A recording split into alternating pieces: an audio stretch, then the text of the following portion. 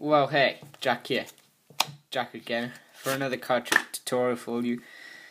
It's a good one today, but let's do this thing.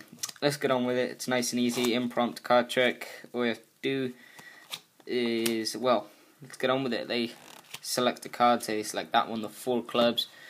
Then all you have to do is just control it to the top, get what I mean. Just get it to the top whichever way. I won't bother going into detail about that. Get it to the top. Then say, right, think of another number between, let's say about 5 and 30. Because if they pick 1, they've immediately got your card, so they don't want that. So if you've got 5, you count on 5. So let's say they say 5, 1, 2, 3, 4, 5. You say, right, your card, 6 of diamonds. You say, no, that's not my card. Okay, then you just turn that over and pick all of the rest of the cards up, like so. You say, oh, I forgot to tap it. Whatever. 1, 2, 3, 4, 5. It's your card. Simple and easy card trick. Even child could do. Aged 5. Anyway, doesn't matter. Yes, basically shuffling for no reason.